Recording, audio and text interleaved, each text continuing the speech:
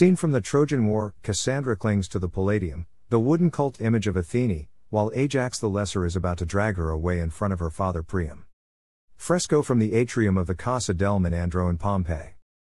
Ajax, 1820 painting by Henri Serrur. Ajax was a Greek mythological hero, son of Oileus, the king of Locris.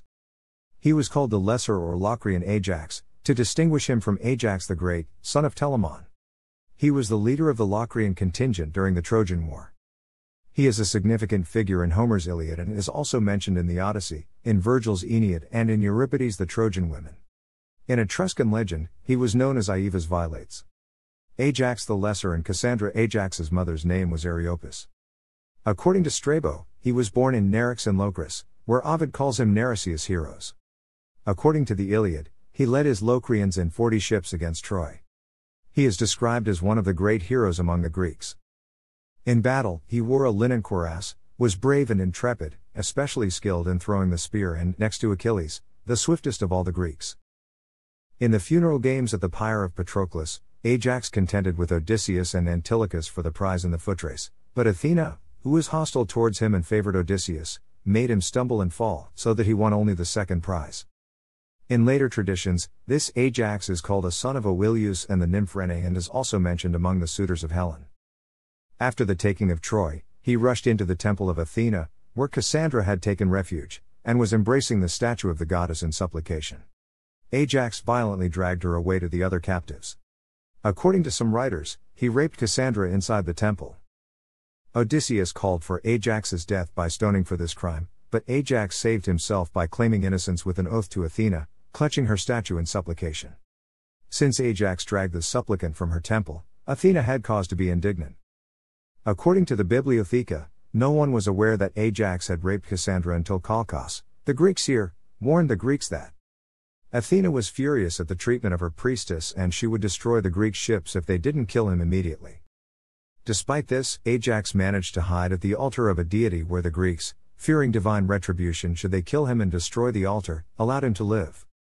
When the Greeks left without killing Ajax, despite their sacrifices, Athena became so angry that she persuaded Zeus to send a storm that sank many of their ships. Poseidon killing Ajax the Lesser, drawing by Bonaventura Ginelli as he was returning from Troy, Athena hit his ship with a thunderbolt and the vessel was wrecked on the whirling rocks. But he escaped with some of his men, managing to cling onto a rock through the assistance of Poseidon. He would have been saved in spite of Athena, but he then audaciously declared that he would escape the dangers of the sea in defiance of the immortals. Offended by this presumption, Poseidon split the rock with his trident and Ajax was swallowed up by the sea. Thetis buried him when the corpse washed up on Mykonos. Other versions depict a different death for Ajax, showing him dying when on his voyage home. In these versions, when Ajax came to the Caparian rocks on the coast of Euboea, his ship was wrecked in a fierce storm. He himself was lifted up in a whirlwind and impaled with a flash of rapid fire from Athena in his chest. And his body thrust upon sharp rocks, which afterwards were called the rocks of Ajax. After Ajax's death, his spirit dwelt in the island of Lus. The Opentian Locrians worshipped Ajax as their national hero, and so great was their faith in him that when they drew up their army in battle, they always left one place open for him, believing that, although invisible to them, he was fighting for and among them.